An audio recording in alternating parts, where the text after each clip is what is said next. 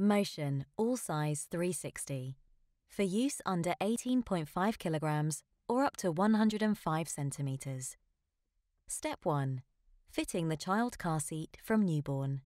Unfold the support leg from underneath the base of motion. Release the Isofix adjustment levers and extend the Isofix connector arms fully out. Attach the Isofix connector arms to the Isofix points within the vehicle seat. The indicators on the top of both connector arms will switch from red to green once connected. Push motion backwards as far as possible towards the vehicle seat. Tap to move to Step 2. Step 2. Securing the support leg.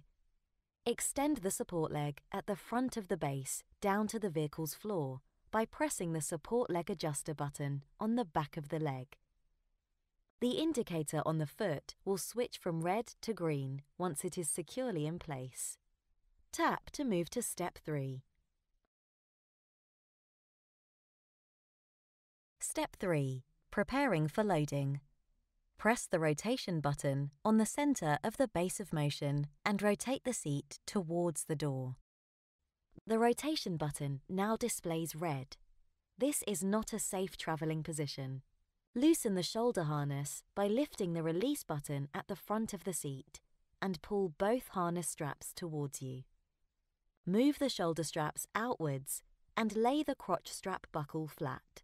Use the buckle hooks on the side of the seat to keep the harness out of the way. Tap to move to Step 4. Step 4. Safety and comfort. Place the baby into the seat, making sure baby's head is in the center of the headrest. Newborn inserts can be adjusted and removed as baby grows. To adjust the height of the headrest, pull the headrest adjustment handle upwards and locate into a new position. Bring the shoulder straps back together, making sure there are no twists. Fit the shoulder strap tongues together and firmly push into the crotch strap buckle. Secure the harness by pulling the harness adjustment strap towards you.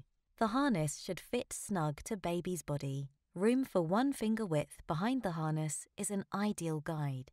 Bulky clothing should not be worn while traveling in the car seat. Tap to move to Step 5. Step 5. Final checks for traveling. Adjust the recline in the loading position by pulling the reclining button underneath the seat and tilt it to a new recline position.